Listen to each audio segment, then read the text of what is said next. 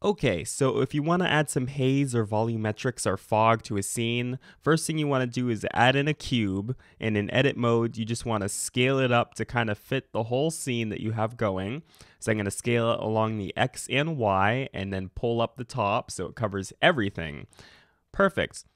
Once you get that done, go over to the shader editor and I'm going to add in a new material. I'm going to delete the principled shader and I'm going to add in a volume scatter node.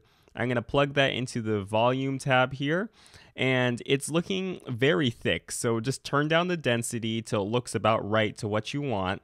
And then after we get that, I'm going to turn up the anisotropy here and that will allow the light to pass through a little bit better. And depending on where your camera is, you can tweak the density and how it looks. And fog is just a great way to fill out a scene, so I definitely advise using it.